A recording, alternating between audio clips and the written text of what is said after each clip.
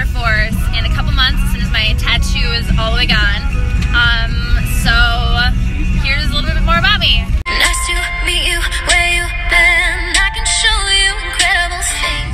I think I really only have two fears, and the first fear is eating worms or just touching them. Snakes, I don't know. There's something about the body of these animals, invertebrate, that are just, that gives me the creeps. So I'm gonna overcome that in this video. And the second is that, so here they are.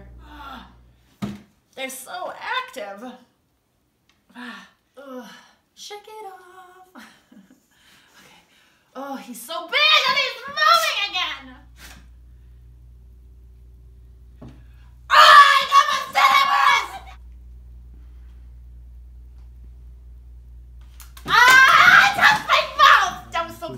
Do it. Yep.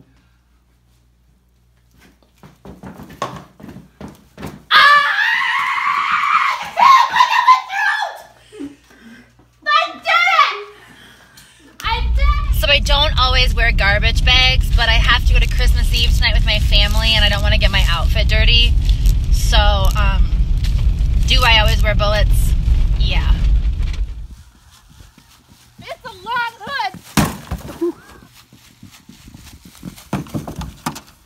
Oh. We'll try it again. Yeah. Successful. Kind of.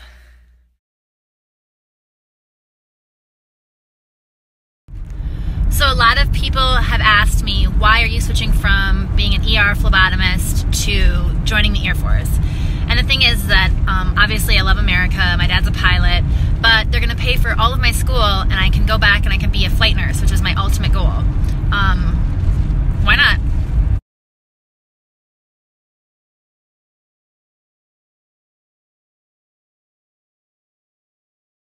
I guess ultimately I just want to be a less annoying Elizabeth Hasselbeck.